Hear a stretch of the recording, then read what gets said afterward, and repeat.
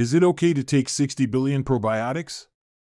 Taking too many probiotics can cause mild discomfort. Taking more than a usual dose, 1 to 10 billion colony-forming units, CFUs, of probiotics doesn't necessarily mean better results and, instead, might provoke some mildly uncomfortable side effects.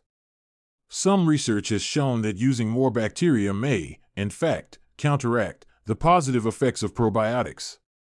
If the bacteria get to the food before us, they can turn it into gas. On top of excess gas, you might experience bloating or a generally upset stomach. Diarrhea can also occur, but that's about as bad as it gets. Side effects, most commonly gas, may also occur when someone first starts taking probiotics, as their gut may experience some changes in bacteria levels. Usually, though, if someone is taking an average dose, these side effects should wear off soon, once the body adjusts.